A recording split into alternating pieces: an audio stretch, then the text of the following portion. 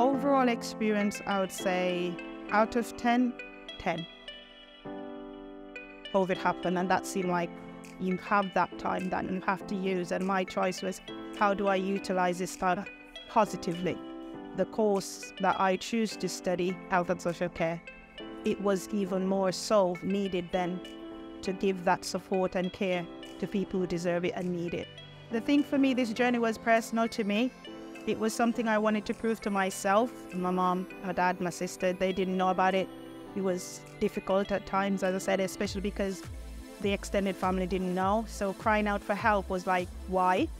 And I couldn't tell them my why at the time. When I told my extended family, especially my mom, they were just crying, because to be studying a full-time degree and attending a university twice per week for 3 years, it was like, how did you do it? I am 43 this year, and I've just achieved my degree. Never put a limit on you. You will achieve it. I have done it. Just know that you can do it if you believe in yourself.